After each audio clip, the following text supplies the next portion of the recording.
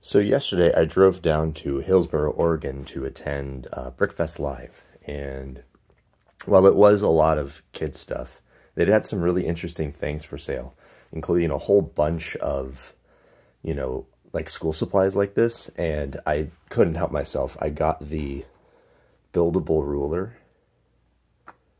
It's so good. Now, these are technically Lego, but they were not made by Lego. These are licensed out by a company in Hong Kong, but they are officially licensed down there. So it's made using actual Lego. Comes with a figure. It's nothing special. I think this was like $16.99. And I also got an LED light.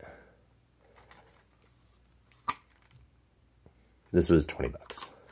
It's so cute. I want to show you guys these printed tiles here.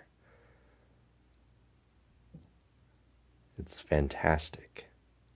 So this is built on a pair of 4x20 base plates. I didn't even know these existed.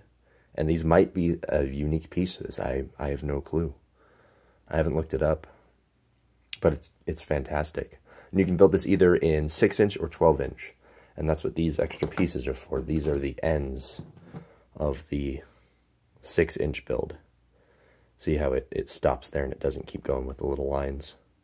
So these would replace this little section right here. Not that one, this one. What am I doing? If you use one base plate, you would have it sitting right there. And then it would end at the 6-inch mark.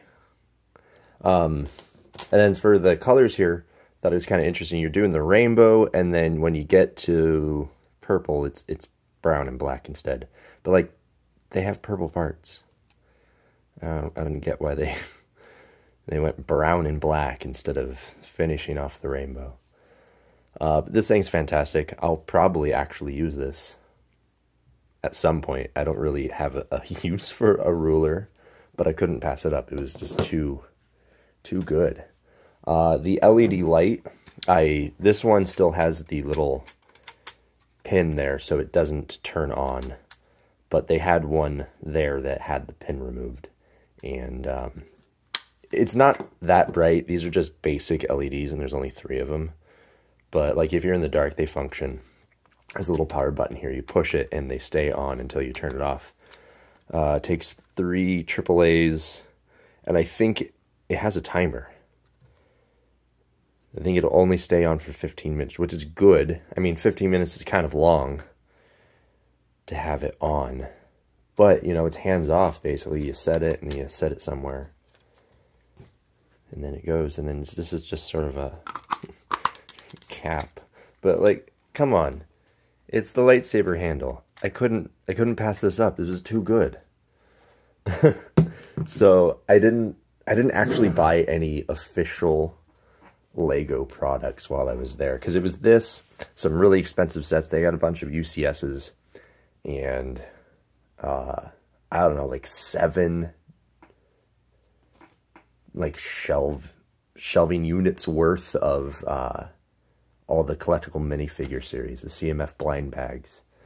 So I wasn't gonna buy those because I'm sure they were wildly overpriced, and it was like the regular series Harry Potter. There was a couple Simpsons and some Muppets and the Monsters ones. Nothing I was really interested in, so I just went with these, and I am super happy with these. They are adorable. They had pencil cases, pens, colored pencils.